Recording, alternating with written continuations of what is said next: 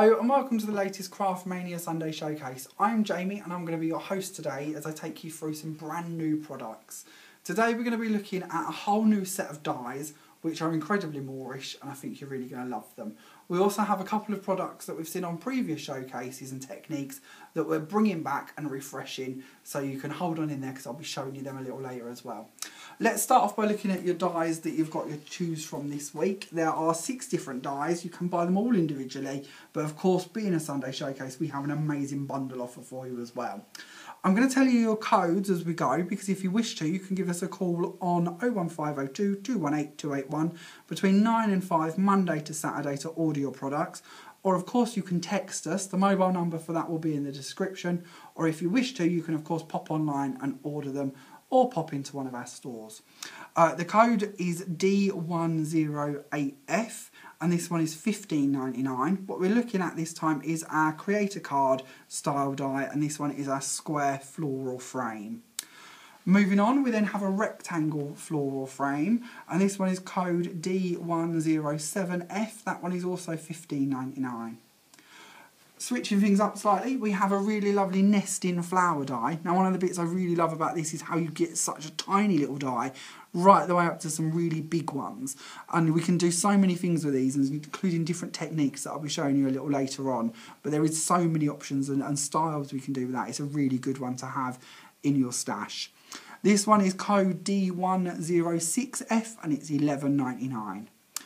Moving on, we have some really cute little flowers, really lovely to create silhouettes effects with, or of course we can ink them, paint them, stain them, whatever we wish to create some really different styles.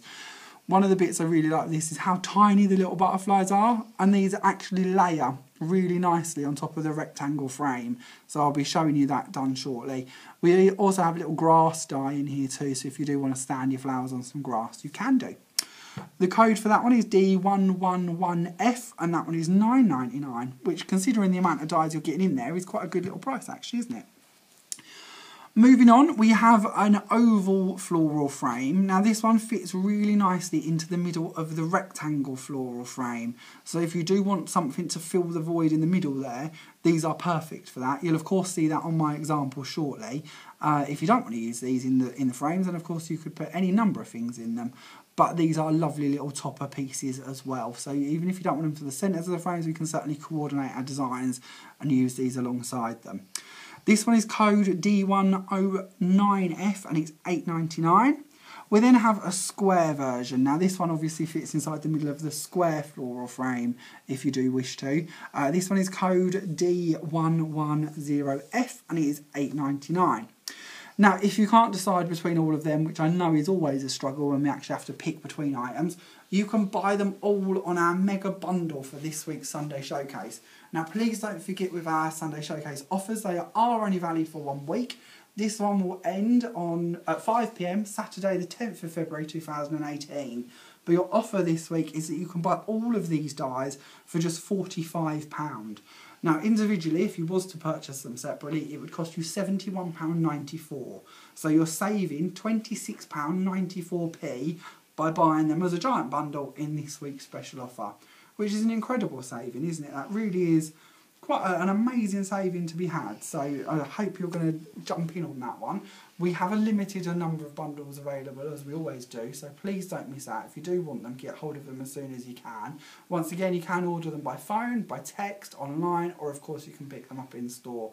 So many options for you to get hold of them. Of course, as well, don't forget, if you are an international viewer, we do send anywhere in the world. There is a whole page dedicated to telling you all about that. It's our frequently asked questions page on our website, so do pop on there and have a little read about the terms and conditions for that. But we will literally send these anywhere you wish. Moving on, showing you a couple of the other products I'm going to show you in today's video. You will have seen this one before. This was on a showcase literally about a fortnight ago, but I've used it quite a lot in today's showcase. Basically, because of this design really works well, and that whole showcase did, to be honest, with a lot of the designs that you're going to be looking at today. But I didn't want to confuse you too much by bringing too many other dies into the mix. But if you did get the showcase from this set, this new showcase we're showing you today will work really well with that one and give you a lot more options. But this is just one of the dies from that. Your code for this one is D102A and it's $10.99.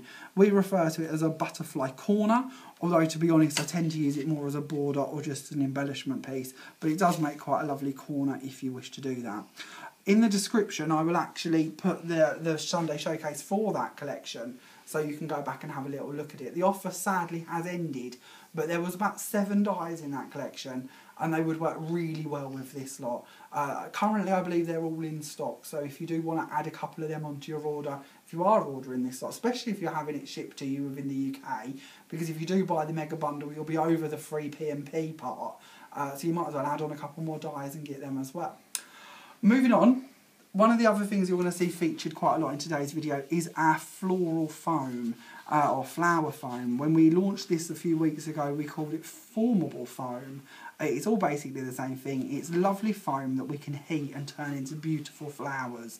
Now, you may remember the Sunday Showcase we launched this on. Lynn Lewis was a guest designer on that one, and she made us some beautiful flowers, and I mean absolutely stunning flowers. So again, I will link that showcase so you can go back and have a little look at that video if you haven't seen it already. But the good news is if you are somebody who's already using the foam or got that bundle and haven't yet opened it, there are new colours. And not only are there new colours, it's a new size and a new price point. These are A4 sheets. There are 9 new colours, or 9 additional A4 sheets, and they're only 89p a sheet. So it's come down a bit in price, and it gives you more options, and these are now available in both stores. Again, they're available on the website, so if you do want to tag on any of these to your order, you certainly can. If you haven't seen the video for this, I would really urge you go and watch it. On a few of my samples today, you'll see flowers made with them. None of them are as good as Lynn's, to be fair, but it is a really nice product to work with and one that you can create some lovely flowers with really easily. On the video when we launched this, I actually show you a couple of different ways that you could use it and a couple of different ways that you could heat it. So do go and have a little look at that. I don't want to bore you by showing you again today because I know a lot of you have already seen it, but if you haven't, do go and watch that one. You're going to love it. I'd say it's only 89p a sheet. There are 9 colours available. You can of course let us know in the comments the colours you want if you want them held in store, or of course you can order them online. Don't forget we now have a click and collect service as well. So if you're not too sure on your colours or you're not too sure what items you wish to have, you can, but you do want to collect in store, pop onto the website, pick the items you want, and then when you check out, just select click and collect, and you can tell us whether you want to collect it from our Yarmouth store or our Lowestoft store. It will then remove the postage costs off of your order as well. And if you wish to, you can choose to pay offline or you can choose to pay in store. Or if you wish to, you can pay via PayPal or by card over the internet, which anyone's fine with us. A lot of people like the PayPal feature because it means they can pay out their PayPal instead of out of their purse, and it doesn't quite feel the same, does it, when we spend money that's on computers instead of actual hard-earned cash. So, okay, let's have a look at a few of the cards I've made today and give you a few ideas of what you could create with some of these products. So the first card we've got down here is a little spring version, because obviously a lot of these frames are quite floral and springy. So if you are somebody who makes Easter cards, this might be a nice one for you to be doing. It's just an ordinary square card. I've just folded the card in half to create like an ordinary easel, then folded in the 2 sides to create a point to it. You can of course cut them off if you wish to, but I quite like leaving them on and gluing them behind it because it gives the point more strength, especially at the tip, and it will help support the actual card. For my card, I've used the square floral frame. Now this was a new idea I come up with today, and I'm sure people have done this way before I have, so I'm not going to claim it's me being clever, but it is something in my world that's new. I've cut my die out of Miri card and I've stuck it flat to my card, and then I decided that it looked a bit bland, so I wanted to paint it. So I've painted it in using distress inks and just ordinary paintbrush and water.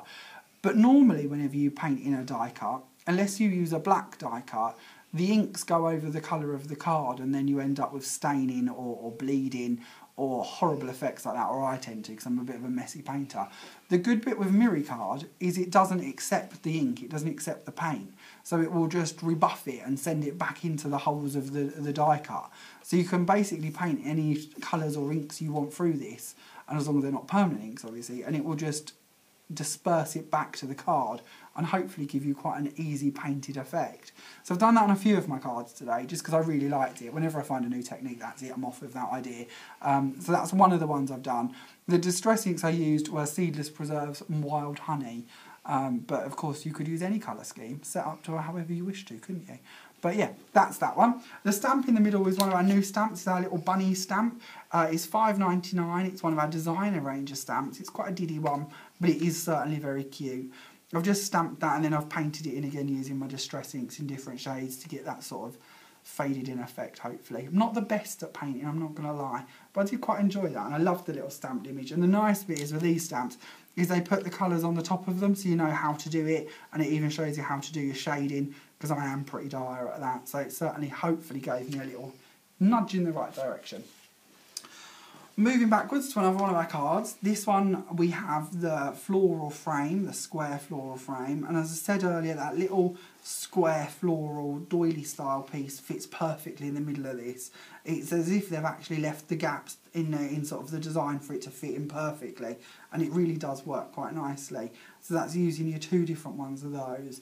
We then have the foam using the nested flower. So this has got a couple of the different, or 2 or 3 of the different sizes of the flower actually used on the foam. And then this one I've heated it, and I've used the rolling technique for anyone who is used to working with the foam. And then in the middle I've just popped my little stamens. I haven't got the stamens out to show you today, but there are loads of stamens available in store or on the website. So if this is something you're going to get into, you may want some different stamens. These are just the lilac-y ones that are available, but there's lots of different colours and shapes and sizes of them available. And more coming. We will be having more shortly. But that's it really. On the back of this one, we've got one of them paper doilies that we showed you on last week's video. I know an awful lot of you bought them last week when we showed you, but that's just one of the ones out of them £1 packets of doilies. You get 3 different sizes, 4 of each. And yeah, just popped behind one of my layers to match in with my die cone. Moving on to my next card. Now, I've got a bit pixie powdered. You may have already noticed I am a bit multicoloured again today. This is the reason why. This is where it all went wrong and I got stained for today's video. These were just made out of white card. This is using the floral, the layering flower die. This one down here, believe it or not. And I will show you at the end of today's video how to make these flowers. We did it once before, a very, very, very long time ago, on one of my very first videos. I show you how to actually make this style of flower using a punch at the time. But this die cut is certainly a lot better off because it gives you multiple sizes, which means that we can take all the way from the little flower down here to the mediums to the larges. And that's actually, to be honest, starting with about that size flower. So if you wanted to, you could do smaller. My short fat fingers certainly don't make me want to try that, but if you're a little bit more patient than I am, you certainly could give it a go. And of course, this isn't even the largest die. As you can see, if I can just pinch that one, we can go a lot bigger with our flowers if you wanted to, which of course lends itself more to home decor and MDF projects and things like that. They might be a bit too big for cards, but it's good to have that freedom and that choice to do it. So that's just our flowers round here. In the middle we have our little square topper style floral frame, and then of course we've got the nice big square floral frame for the outside bit as well. And then again another doily. I've got a bit of a doily thing going on at the moment.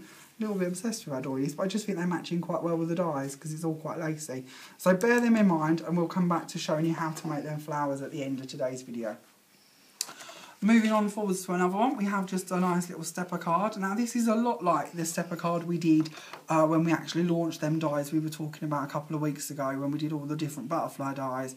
And I did very similar then, but I wanted to show you again that if you did pick up that set of dies, I know an awful lot of you went crazy for them, this set does really work well with that. So we've got the edgeable on top. This one, don't forget, doesn't come included in today's mega bundle, but is available separately for $10.99. That was the code D102A if you do wish to order it separately.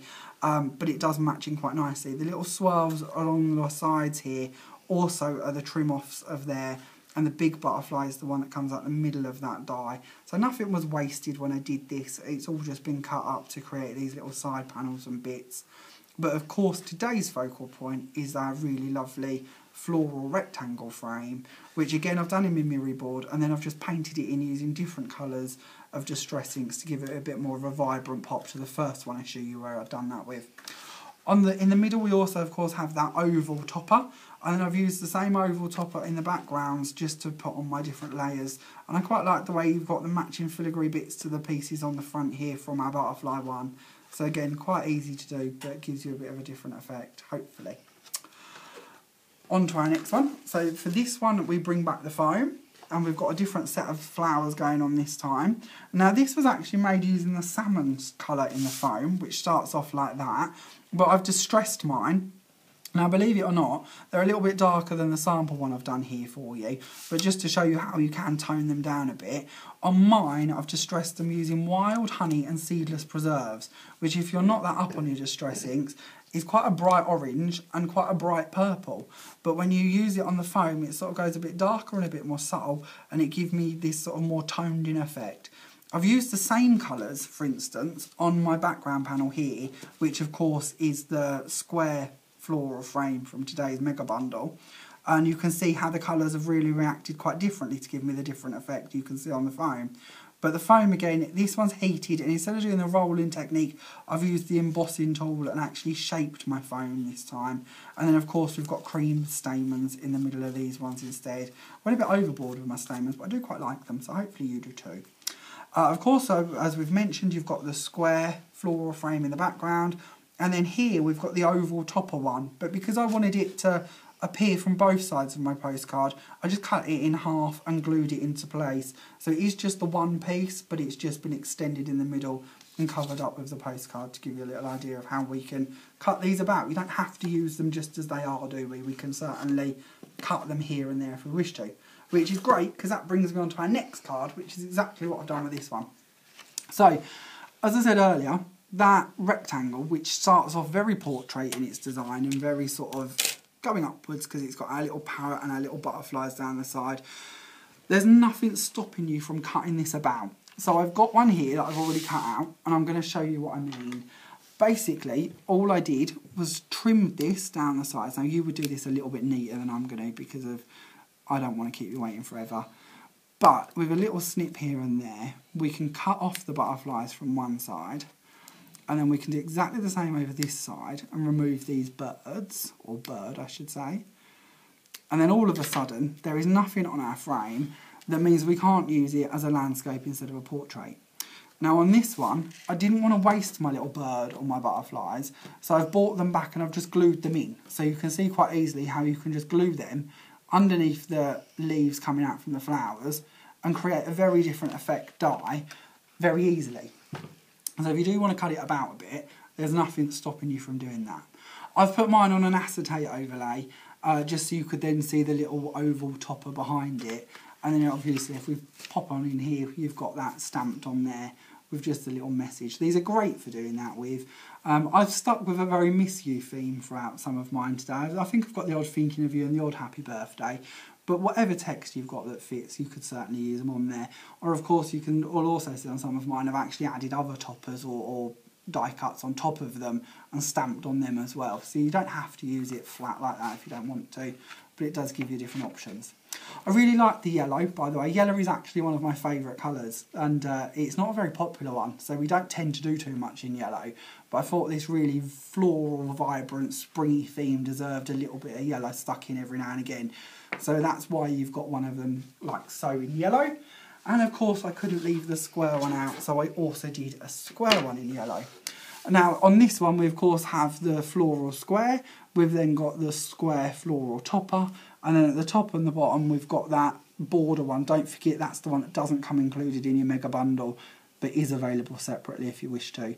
But it does make a perfect little edgeable at the top of your card and quite a nice little stopper bar at the bottom if you do want to make easel cards, and it can all just fold down and be sent if you wish to. But yeah, so that's that one.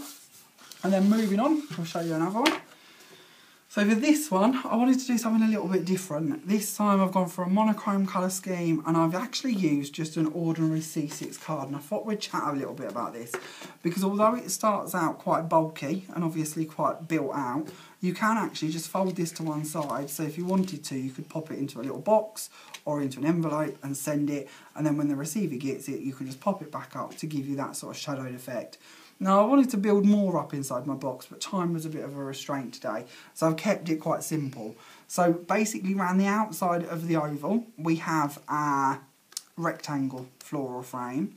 Then on the inside, I've foam padded at all different intervals all them beautiful flowers from our flower set, which is this one over here.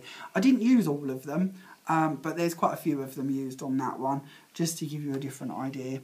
And then at the back here, on the reverse of my card, I've put a piece of acetate, which hopefully you can see, and I've then stuck my oval topper onto that one. At the sides of the card, I've added the butterfly border, once again as a reminder, not included in your bundle but can be bought separately. And then I've just used the tiny little butterflies down the sides here. And I've also layered the tiny little butterflies on the tops of the butterflies on my actual die. Now I know that might be a little bit harder for you to pick up on camera being black on black, but it does give you a different dimension and a bit more of a focal point to your actual die if you wish to. To create the card, this is just an ordinary oval card blank. They're free folds, so the idea is normally that you put whatever you wish to in the middle, fold it over, and you have your greetings card ready. To do this, all I've done is just folded these two, and you can do this on a scoreboard if you wish to, but all I've done is just folded these in half to create my step back piece. So let's just give you a little idea of that. So it sort of makes it like a gatefold on the back of it if you wish to, and then when you bring that out, you can then just attach your acetate to the reverse of it if you wish to, or of course put a piece of card, and then every time you want to send it, that bit will just fold down flat for you to actually post it. You don't have to put the big bulky bits coming out the side if you don't want to, but it just gives you a different fold that you can create just using an ordinary aperture card. It opens up a few more ideas, hopefully, of things you can do with them. Moving on, we'll show you another card. So, let's show you this one, because this is one of my favourites, just because I quite like all the different colours on this one. So, I show you a couple where we had used the mirror board in gold and painted them in, and I thought it was a bit unfair that I'd left the silver out. So, this time I've done it on silver just to show you, of course, you can do it with that. And I also wanted to show you that if you do go for the mega bundle, or if you just treat yourself to the two floral frames on their own, there's no reason you can't use them together. So in the background here we of course have the square one, in the front we have the rectangle one. Both of them have just been stuck onto white card and then painted in on all different distress inks to give me that sort of floral colour scheme going on. I've then done the same at the base using one of the square ones and then just popped my little bar on there. I did want to add some of the foam flowers around it as well, but I just simply didn't have time for that today. But you could certainly jazz it up a bit more if you wanted to, or maybe some big black butterflies maybe from one of them corner dies possibly. But there's certainly a lot more you could do with it if you wanted to, but it's just a little idea to give you hopefully some inspiration of some of the things you could do with these. Moving on to my last card today. This is actually one of the first ones I made today. This is again the rectangle floral frame. In the middle of it we have the oval topper, and then down the side here we've got them foam flowers again. This is using the white to create these flowers, which of course, don't forget, if you are new to this, we can ink these, we can colour them, you can use your alcohol markers on it. There's a lot of ways you can jazz this foam up if you want to. I absolutely love it. I just think it gives you a more real looking flower. The good bit with them being foam as well is if you do want to post them, they just spring back up into life. They're not damaged sometimes like a paper flower can be. They've got a little bit more resilience to them as well. And that's just the completing of that card, and that's all of my cards today. So as I promised, I am going to show you how to make the big flower, but let's just do one last run through of all of your different dies, and then we'll go on to making that one. So starting as them as individuals, we have our floral square frame, which is code D108F at $15.99. You have the rectangle floral frame, which is D107F at $15.99. We then have our nesting flower die, which is D106F at $11.99. All of your different flowers, grasses and butterflies together. This is code D111F, and that one's $9.99. We have your oval topper floral. That's code D109F899. And then we have your floral topper square, which is code D110F.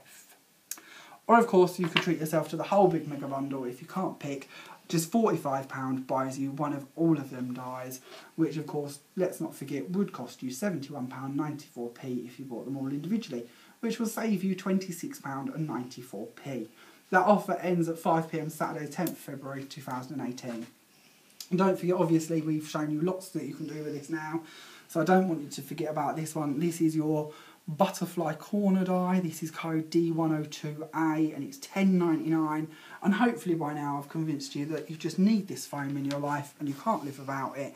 If so, your foam is available in 9 colours. It's 89p a sheet. Once again, I will upload the video so you can, I'll put a link to the video so you can go and see all of the wonderful flowers that Lynn Lewis made with the foam for that video, and a few other ones that I did too, so hopefully there's a few in that will inspire you for different ways you can use your foam. But as promised, I do want to show you how we can make these flowers, so I'm going to just pop down on my knees to show you a few of these. Now, as I said earlier, you can make these with any of the size flowers. You don't have to use just one, you can interchange them for different effects. Or, of course, you can make them completely out of the size that you see them as, if that makes more sense. I've gone for one of the medium-sized ones in the hope that you're going to see it as I work with it. But, of course, we can do larger or smaller. So here I have 4 of them already cut out. Now, you're starting to wonder possibly at this point what I've done to them, because I have started to attack them slightly, but all will be explained. We're going to start off with one as a solid, and I've just shaped this using a bone folder tool just to give it a little bit of sort of depth and texture, but we can just do a little bit more of that just to curve it up so it's not just a flat die. For our second one, all we're going to do is just do a little slit down it to the middle. Now with this, I'm going to use a glue gun simply because it's quicker for you to see me glue them together and I don't have to sit here and hold it for a long time. If you're doing this at home, you might want to do it with tape, which might give you a flatter fixture, or possibly like a PVA or a cloud glue would work possibly a little bit better and be a flatter texture, and it won't be quite as bumpy as what I'm trying to say really, but they take longer to dry and I don't want to keep you waiting for me. So all we've done is taken that petal, pulled it over and glued it together, so we now have a 4 petaled flower instead of where we started off with the 5. Now you don't have to, but I find that where it's got quite a tip to it, it can A, be a problem to glue, and B, it makes it quite high. So if you want to, just fold your flower down and snip a bit of that off, as much or as little as you wish to. Don't forget, you can always go back and cut more off, you can't really glue it back on. So do it in stages if you wish. We then take a big bit of glue and stick that on the middle of our flower, and then just offset your flower on top of that. Ooh. Hold it in place for a second while it sets, and then we're going to take our next flower. Now with this one you can see I've actually trimmed out one of my petals completely because the next one down I just want it to have 3 pieces. Hold on to that because we're going to come back to that in a minute, but we're going to take this and we're going to put a little bit more glue on it and fold over so that we have a 3-petaled flower. Now again, if you're doing this at home, you can shape these a little bit more than I'm going to, so yours will end up looking a bit better than mine, but I'm hoping I'm just going to give you the idea of how you can use these. Again, I'm going to cut a little bit off of that because I don't want it to be too high, and we're going to pump a bit more glue into the middle of our flower and pop that in, again sort of setting it offset just a little bit. Trying to get these glue strings out of the way so you don't see too many gluey bits, although of course we can come back to them later. We're now going to take our last full flower, as such, from our 4th flower, and I've cut 2 out this time, so you've probably guessed by now. We're going to pick it up, we're going to put some glue on it, and we're going to bring that petal over and close that one off. And then we're going to cut the bottom of that off as well, because we still don't want this too high. We're going to fold them back a little bit more, and sort of pull it out a little. Now this is probably the most trickiest one to get right, to be honest, because you want it to be open, but you want it to be shaped all in one go. But you can certainly play about with these a little bit more if you're doing them yourself at home. Also, where I am glue gunning mine, that glue's a little bit thicker, so it's harder to shape the card because you've put quite a bit of weight there, because you've now got 2 levels of card and a whole wodge of glue in the middle of it. Now I'm going to put some more glue in there, and we're going to stick that one in going off to a different angle.